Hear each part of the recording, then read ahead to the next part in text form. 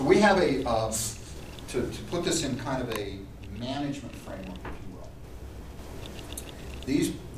This vision statement and these value systems and these principles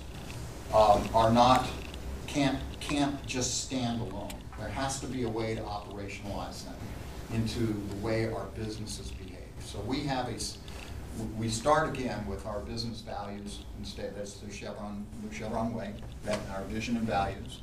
We have a set of corporate policies that build off of those values. We have policies on antitrust, anti-harassment. We have a new policy on human rights, which if we have time, I might take a couple of minutes, and you're interested, I might take a couple of minutes later on to talk about.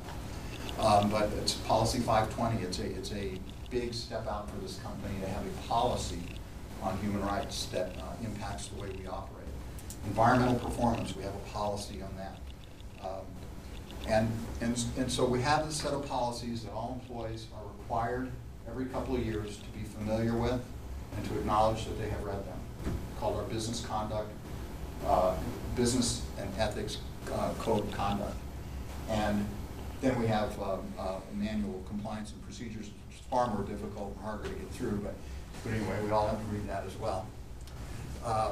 Then we have the operational excellence management system, and I want to emphasize this point because this is a systematic approach to managing safety, health, environmental performance, reliability, efficiency. OEMS has 13 elements. One of the elements is security, another is environmental performance, and one that my group owns is stakeholder engagement. And each of the 13 elements has certain expectations that are articulated in the process, that each business unit has to have a process to implement. So you have to have a process to engage with the communities. You have to have a process to engage with government officials, for example. And these processes are audited every 3 to 5 years by corporate and BU audit teams.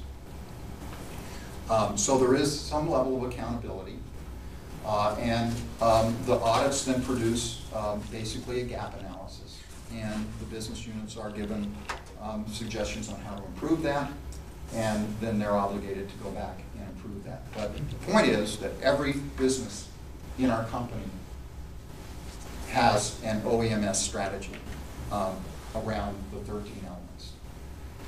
And then finally, we don't let them just flounder out there. We're going to give them some tools and some guidance. So the corporation and in various departments provides these tools and guidance. In my shop, we've developed a standardized stakeholder engagement process to implement OE element 10, the one I talked about.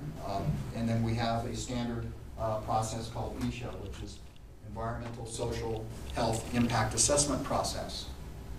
And this is a process that is required to be applied to any capital project over $25 million.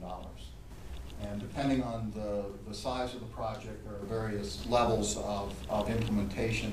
The $25 million level, it's really a screening process, but the more complex the project is, the more detailed the analysis is. And it's to look at the positive and negative impacts of a capital project before it's developed.